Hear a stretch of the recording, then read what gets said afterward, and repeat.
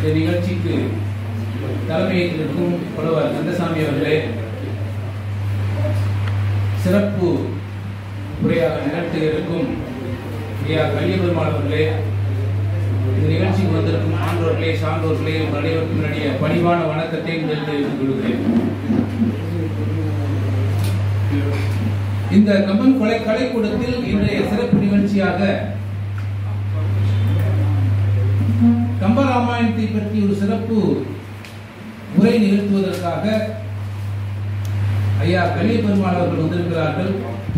அவர்கள் இந்த கம்பன் கலைக்கூடத்திற்கு புதியவர் அல்ல, ஏற்கனவே கம்பன் கலைக்கூடத்தில் கம்பராமாயணத்தை பற்றி மிக சிறப்பாக ஒரு உரை நிகழ்த்தி இருக்கிறார்கள். அவர்களை இந்த நிகழ்ச்சிக்கு வருக வருக என வரவேற்கிறோம்.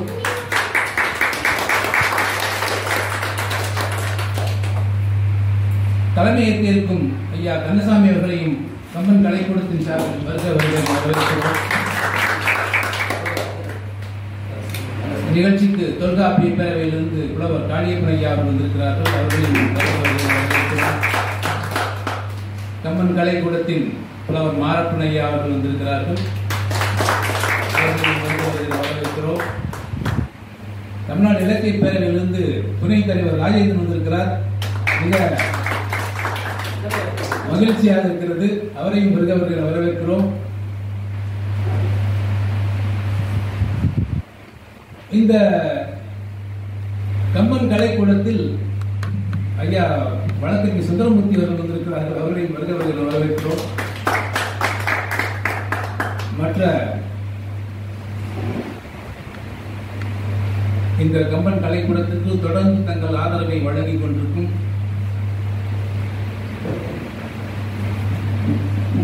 எல்லா பெருமக்களையும் கம்பன் கலைக்கூடத்தின் சார்பில் வரவேற்கிறோம். இந்த கம்பன் கலைக்கூடத்திலே திருமந்திரத்தை பற்றி நான் ஒரு சில வார்த்தைகள் சொல்வது வழக்கம். அந்த வழக்கப்படி திருமந்திரத்தை பற்றி ஒரு சிறிய கருத்தை மட்டும் சொல்லி விடைபெறலாம் என்று இருக்கிறேன். திருமந்திரம் பொதுவாக வாழ்க்கை முறையில் எப்படி ஆரோக்கியமாக வாழ்வது என்பதை பற்றி நமக்கு கற்றுக் கொடுக்க ஒரு பாடமாகவே இருக்கிறது. ஆர்க்கும் இடுமின் அவரிவர் எண்ணன்மின் பார்த்திருந்துமின் பழம்பொருள் போற்றன்மின் வேட்கையுடைய விரைந்தொல்லை உண்ணன்மின் காக்கை கரைந்தனும் காலமணிமினே அப்படிங்கிற பாடல். தர்மம் செய்ய வேண்டும், அதுதான் வாழ்க்கையில் நடைமுறையில வாழ்க்கை முறையில் அது மிகப்பெரிய செயல் என்பதை உணர்த்துவதற்காகத்தான் ஆர்க்கும் எல்லோருக்கும் தர்மம் செய்யுங்கள். அதுல வேறுபாடு காட்டாதீர்கள். இவன் பெரியவன், இவன் பணக்காரன், ஏழை, இவனுக்கு தான் நான் செய்வேன் அப்படிங்கிறதெல்லாம் செய்யாதீங்க. ஆர்க்கும் எல்லோருக்கும் கொடுங்கள். ஆர்க்கும் விடுவில் அவரிவர் என்ன உங்களுடைய எண்ணப்படி யாருக்கு நல்ல ஏழைகளுக்கோ பணக்காரன் வித்தியாசம் காட்டாமல் எல்லோருக்கும் தர்மம் செய்யுங்கள். ஆர்க்கும் விடுவில் அவரிவர் என்ன பார்த்திருந்துமின் பழம்பொருள் போற்றன்மின். பார்த்திருந்துங்கள். ஏன்னா விருந்துகள் யாராவது வராங்களான்னு பார்த்துட்டு அதுக்கப்புறம் சாப்பிடுங்க. இங்க நிறைய கிராமங்களில் இன்றைக்கும் கூட கடைசி பஸ் வந்த பின்னாடி போன பின்னாடி தான் சாப்பாட்டுல தண்ணி ஊற்ற வழக்கம் வந்து இருக்கு. ஏன்னா கடைசி பஸ்ல யாராவது வர்றவங்க இருப்பாங்க, அவங்களுக்கு சாப்பாடு போடணும் அப்படிங்கிறதுக்காக அந்த மாதிரி ஒரு வழக்கம் இன்றைக்கும் இருக்கிறது. பார்த்திருந்தும் மீன் பழம்பொருள் போற்றன் மீன். பழையதை சாப்பிட வேண்டாம். பழையதை சாப்பிடாதுன்னா பழைய குடிக்கூடாது.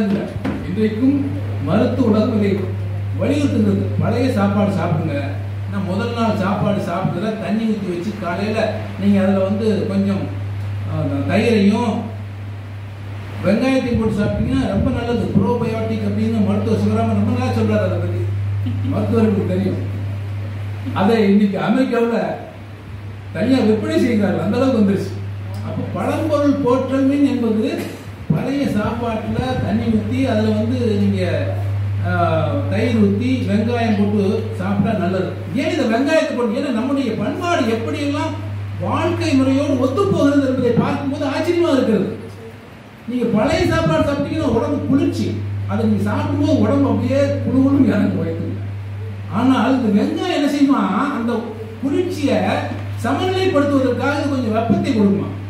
அப்போ பழைய சாதமும் வெங்காயமும் சேரும் போது நம்முடைய ஆரோக்கியம் சமநிலைப்படுகிறது அப்படிங்கிறது அன்னைக்கு நமக்கு சொல்லி வைத்திருக்கிறார்கள்.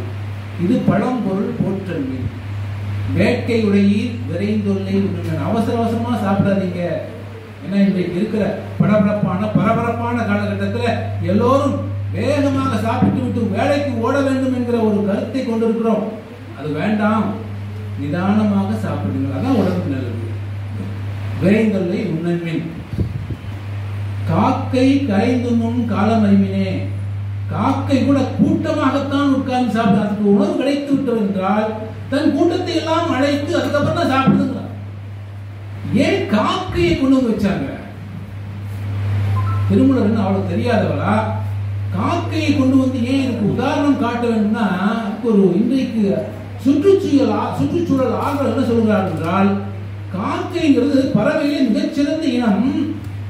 ஒரு காக்கை தன்னுடைய வாழ்நாளில் கிட்டத்தட்ட ஆயிரக்கணக்கான மரங்களை நடுவதற்கான விதைகளை பரப்புகிறது அப்படின்னு இன்னைக்கு தெரிஞ்சுட்டாங்க.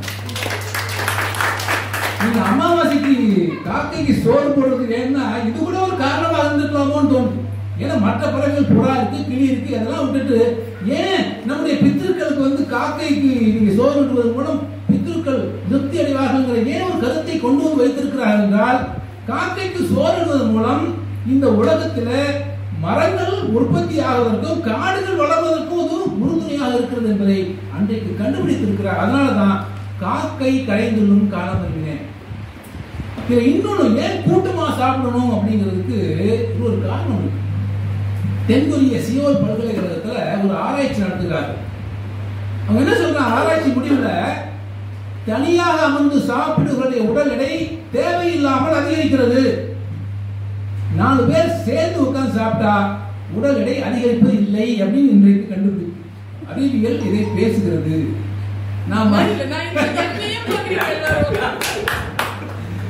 செம்பத்தி ஏட்ட பேசிக்கிட்டு இருந்தேன், நீங்க மத்தியானம் சாப்பிடுவீங்களே, யார் கூட இருந்து சாப்பிடாங்க? இல்ல நான் மட்டும்தான் சாப்பிடுவேன், அதிகாரிங்கிற முறையில் எங்கிட்ட யாரும் சாப்பிடணும், நான் தான் சாப்பிடுவேன். அப்படி நீங்க எப்படிதான் இருப்பீங்க? நான் சந்தோஷம். அதனால கூட்டமாக இருந்து சாப்பிட்டால் ஆரோக்கியம் என்பதை காட்டுவதற்காகத்தான் இந்த பாடலை திருமந்திரம் பேசுகிறது.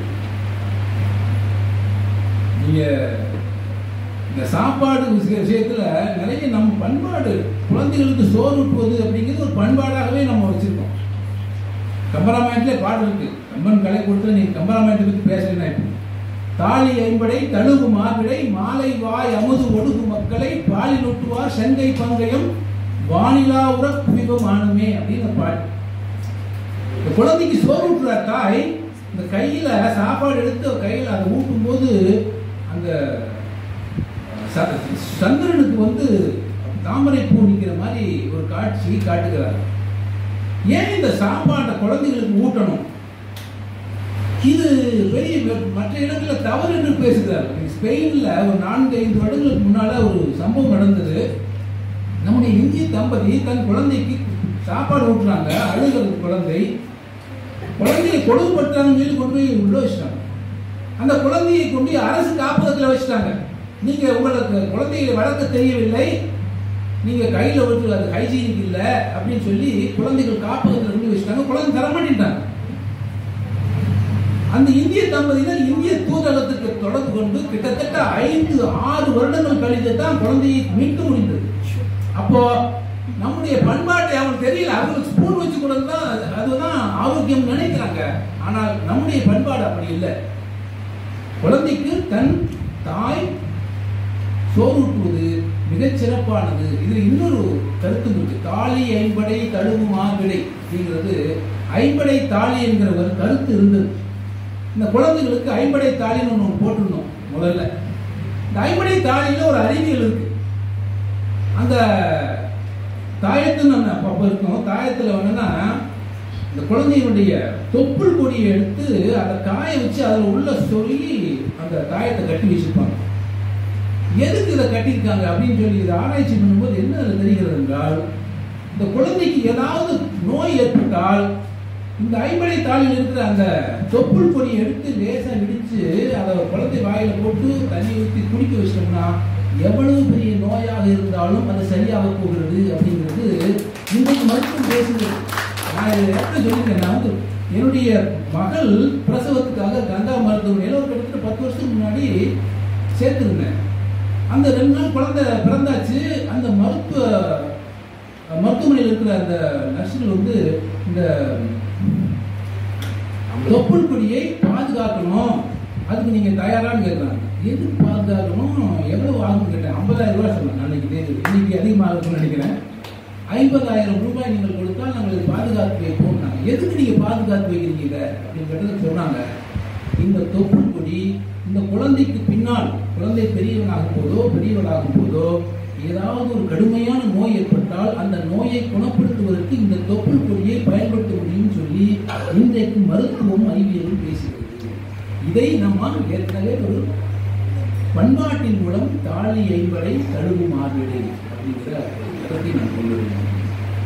அடுத்தது இன்னொரு முக்கியமான பாடலோடு முடிச்சிருக்கேன். அணைத்துணை அந்தனர் அங்கி உள் அங்கி அணைத்துணை வைத்ததன் உட்பொருளான இணைத்துணை யாமத்து இயங்கும் மொழி துணை அணை ஆயுதே பூநெறி யாவே. ஒன்றும் இல்லை, கணவனும் மனைவியும் சிறப்பான வாழ்க்கை வாழ்ந்தார் என்றால் அதை விட வாழ்க்கை அதை விட சிறப்பு எங்கேயுமே இல்லை. வையத்தில் வாழ்வாங்கு வாழ்பவன் வானுரையும் தெய்வத்தில் வைக்கிறோம்.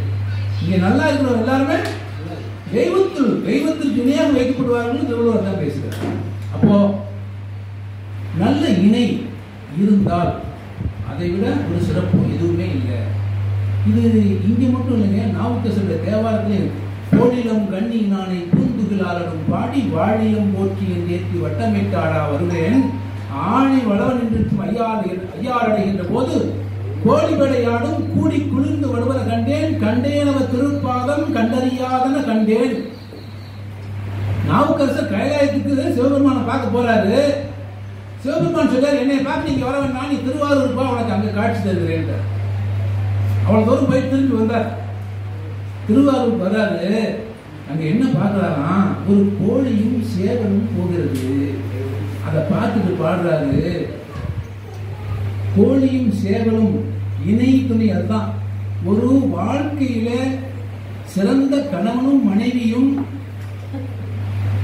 போறாங்கன்னா நீங்க சிவபெருமானையும் பரமேஸ்வரனையும் வேற எங்கேயும் தேட வேண்டாம்.